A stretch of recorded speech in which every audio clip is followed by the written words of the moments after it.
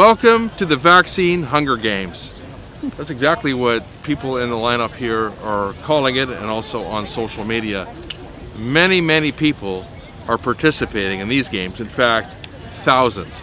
Now, over here at the Jimmy Simpson Arena, inside the Jimmy Simpson Park complex, you've got 2,000 vaccines, and they've handed out tickets to people who've been waiting since early in the morning. Many people are here 6 and 7 hours for their first shot or for their second shot, and in some cases people that have had AstraZeneca that are looking to mix and match and get to be part of the program.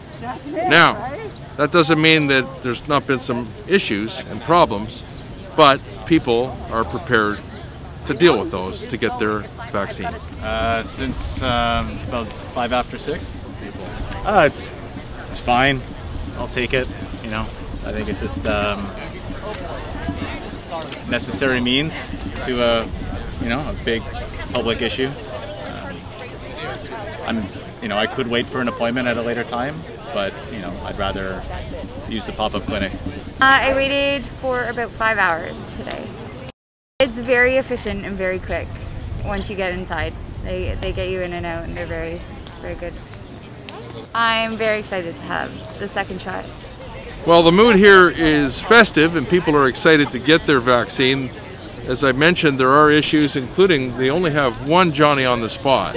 That's not enough for the people that have been waiting here for many hours. Another thing that's a lot of people are joking was at the clinic downtown they had free ice cream. No free ice cream here.